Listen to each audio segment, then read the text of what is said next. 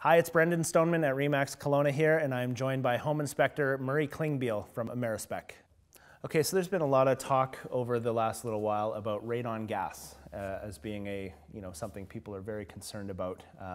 Just wanted to talk to you about the Okanagan specifically. Is it an issue in the Okanagan Valley? To some degree, radon gas, unfortunately, is an issue everywhere.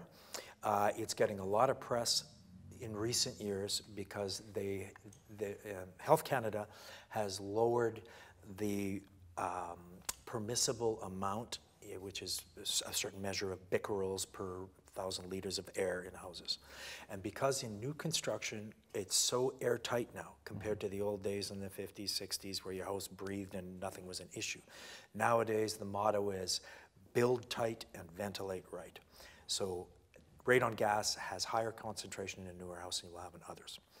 So as a consequence, approximately 3 years ago now, the BC Building Code has now implemented that your home must have radon mitigation. Right. If you've ever been walking through a new house under construction, you'll see a big 5-inch white pipe that's coming out of the concrete for wood. If the house is ever deemed to have high levels of radon, they put in an extraction fan system. Right. Basically, it vacuums the air out from under your house. So what radon gas is it's a natural process by the degradation of radium in the soil.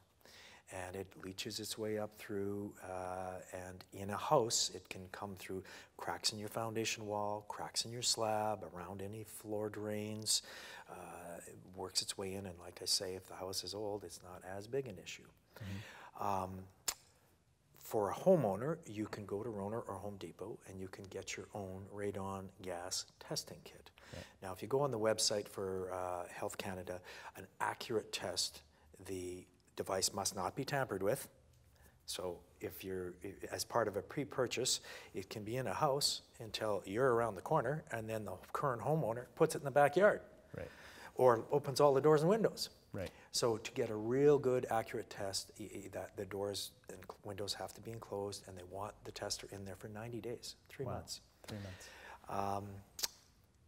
And the reason that the radon gas has become the issue that it is according to the statistics from Health Canada, they think it's responsible for more deaths a year from lung cancer than cigarette smoking is. Wow. So that's a lot of deaths. No kidding. And the more research they do, their finger gets pointed more at radon than it did in the past. So is it something that people, how do you detect it? Can you smell it? Can you see it? Is there any way, aside from doing that test, to tell? Not that easy, my friend. Odorless, colorless, tasteless.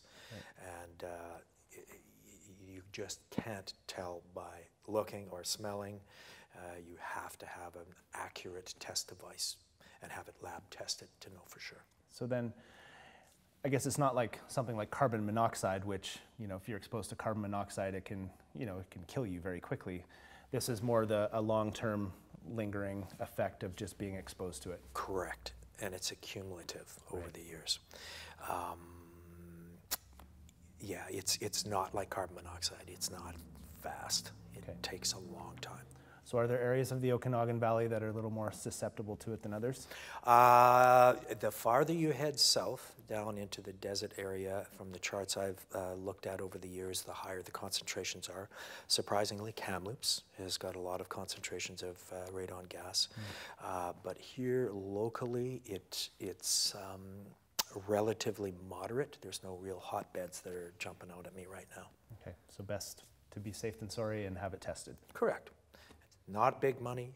It's by the time you pay for your test device and the lab testing, it's less than $150. Perfect. Good to know.